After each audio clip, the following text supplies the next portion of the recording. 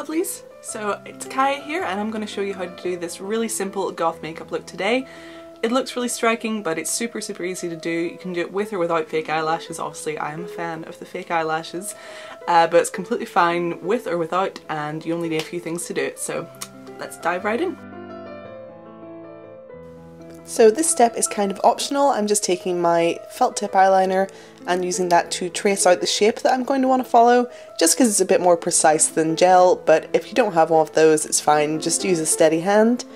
So I'm kind of bringing it up into a really extreme wing and then bringing it in arch well above my crease. You don't want to go down into the crease with this because that'll give a much more tame look. You want to bring this right up above.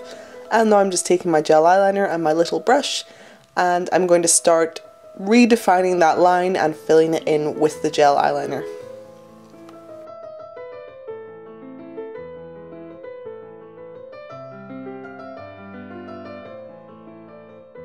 So you just really want to take your time with this.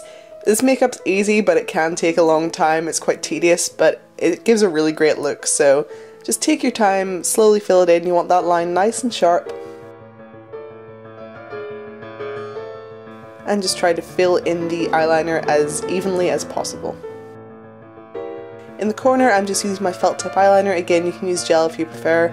And I'm just going to do a sort of, basically draw in a new tear duct. So I'm bringing this point down and then just kind of curving it around into a new tear duct shape. And I'm not going to fill that in, I'm going to leave that blank. I just like the look of this, and it also makes your eyes look bigger, so it's good. Now I'm taking a black eyeshadow and I'm just going all over the gel with this. Really pack it on there. It'll help it stay, it'll stop it from creasing and fading, and it'll also help fill in any patchiness that you might have missed.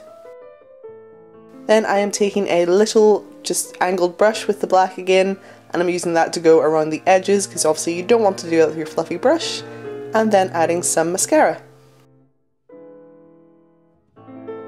So you can leave it like that if you want, or you can do what I do and add on some fake eyelashes.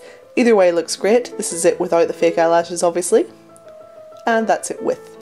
So now I'm just doing my lips black. I prefer to do it this way. I have a whole tutorial on how to do black lips, or you can do what I'm doing here and use a liquid black lipstick. Words escaped me there. And that is the completed look. Thanks so much for watching. Hope you enjoyed this. Remember to like, comment and subscribe. I'll see you next time. Thanks guys, bye!